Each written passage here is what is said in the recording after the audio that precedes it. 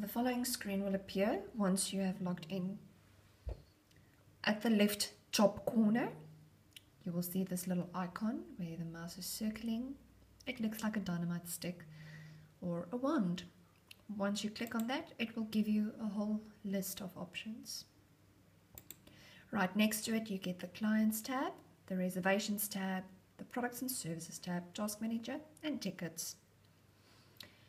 On the left-hand middle row, you've got this little icon right over here. Once it is enabled, it is called the Edit button. You've got your ID that you can search for, like a search option here.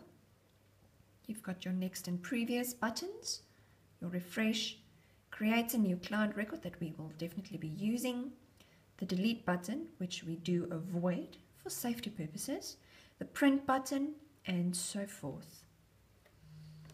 Just below it, you do get the search fields. This is where you will search for any client record that you are looking for.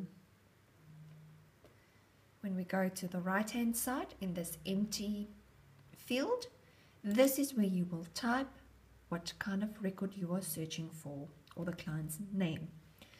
Let's say, for instance, I will be searching for myself.